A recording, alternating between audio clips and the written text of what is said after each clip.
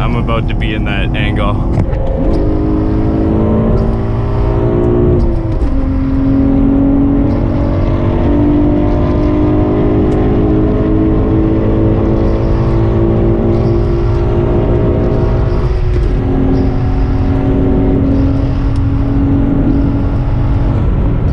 I just want to give you an update of why I haven't been posting as much. This is what I've been doing on my days off.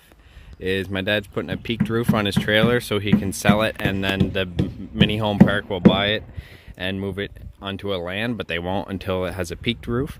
So all he did was leveled out the whole roof. The roof is on fire.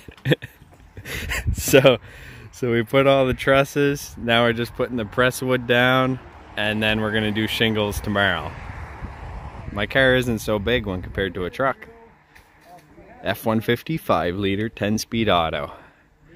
We tried the quarter-mile time, but my dad puts 87, so it's not really that impressive of a time. And we forgot traction control on, so told him put 90, 91, TC off. It'll do a lot better. Ready? Yeah. 30, 60,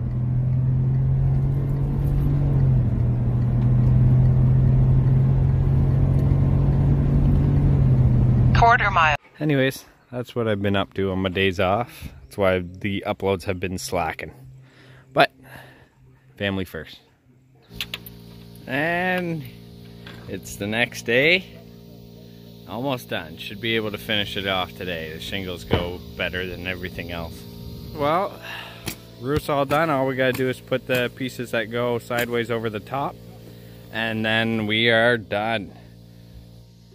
Well, hello. That's a manual. Oh yeah. Anyways, all right, guys. So I just want to go over these. I just want to go over this Tuner View app. Why I bought the V1.2 over the V2, and is it really worth it? Tuner View app is $650, and then once you pay for it once, that's it. So the price difference is between $450 to, I believe it's $650. So there's a $200 price difference between the V1 and the V1.2 and the V2. So I went with the V2 just because, well, to save the $200 US, which is almost 300 to 400 Canadian. So the only difference is here, just from what I can see, this actually has way more layouts than the V2. I could be wrong, but all these are different layouts that you can pick. I have this one set to kind of match the OEM gauges, but there's a lot of different ones. You can even time your 1/4 mile and 1/8 mile 0 to 60, which I wanted to do this and compare it to the Draggy to see how accurate it really is, because I think the Draggy is definitely more accurate, but I just want to do a comparison. Unfortunately, I won't be getting any Draggy action in soon, just because I am starting to get a check emissions light and SH all-wheel drive, and last time I was getting those errors, it was my I had a bad injector. So I'm not sure if it's normal for the RPMs to fluctuate from 760 to 730, but that's what's happening right now. So, and it's kind of like spitting and sputtering, so it might be a bad injector, it might be a coil pack, I don't really know, but I just quickly want to go over. So you can open a log, data log, graph view. You can kind of see, like, really I didn't go anywhere, so it's just kind of, but you can data log your stuff. So the only thing that I start on board logging, check codes. Oh, you can check codes. So that's my actual codes that I am getting. P0 175, P0 420. Nice. And that was literally the only thing that I thought this thing couldn't do. And see here, you can flash factory, flash J-pipe only. So I'm gonna go back to flash factory. Are you sure you want to flash this tune? The engine cannot be running. Oh, I want to see if I can tune it without the laptop.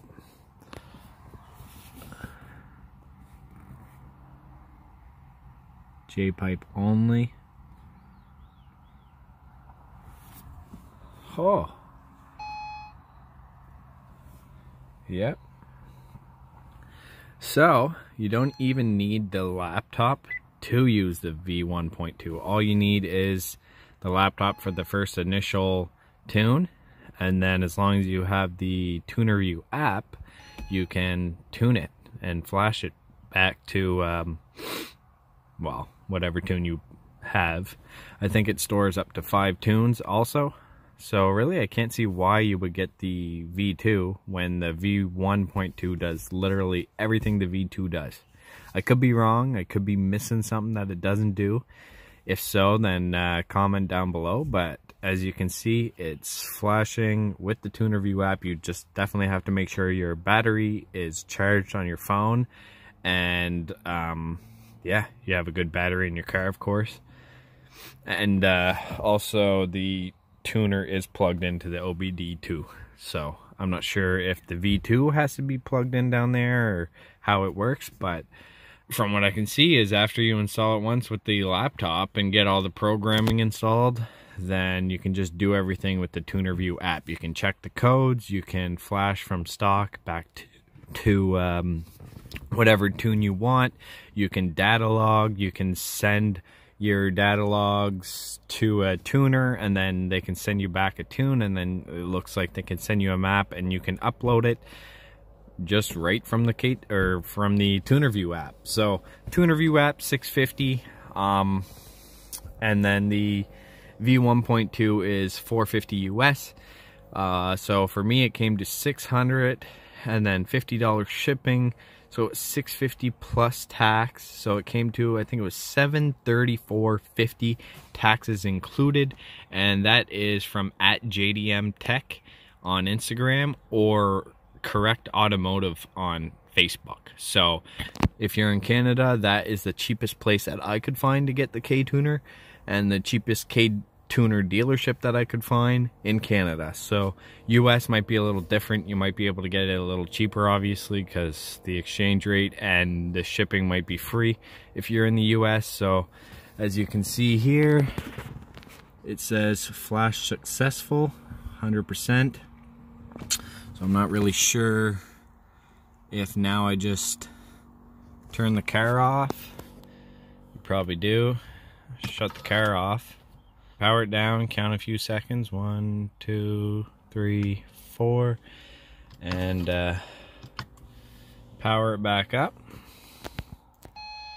And then wait a few seconds, 1, 2, 3, 4, and start her up. And then all your lights should come off. Yep, perfect.